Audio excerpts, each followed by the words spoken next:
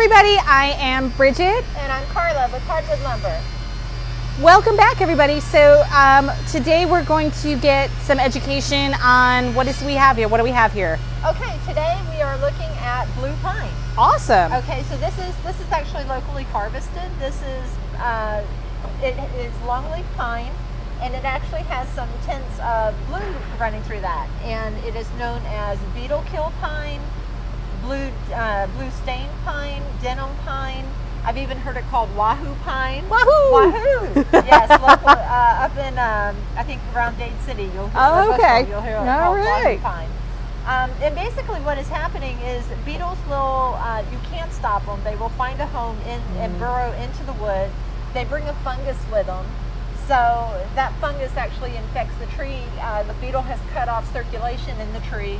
Over time, that will kill the tree and cause it to rot. So once a tree has been identified as having beetles in it, they'll go in and they'll harvest the tree and salvage the wood. They put it through the kiln. They do the insect kill on it, and it becomes usable wood at that point. It just, from the beetles itself, it develops a lot of color. I bet if you hit it with the spray bottle over there, we can see a lot of color on it. So now this fungus, is it dangerous or is it safe to use? It's safe to use. It's not a dangerous. It's not toxic. Oh wow, that's beautiful. And especially once the tree goes through the kilns and everything, it's safe to use. It's the kind of thing.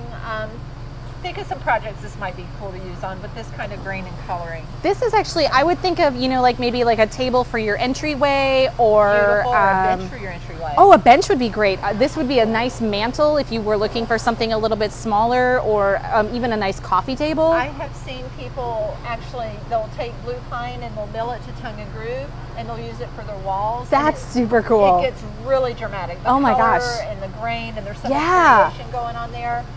So it's really to turn something, a negative, unfortunate thing that's happening naturally in the environment, and turn it into something beautiful and wonderful and useful. I've even seen jewelry done with beetle kill pine. Oh my gosh! Wow! It gets so much of a unique color. Yeah, it's got like sort of a gray blue in here. This particular piece has a real pale blue. Sometimes it gets really a lot stronger in color.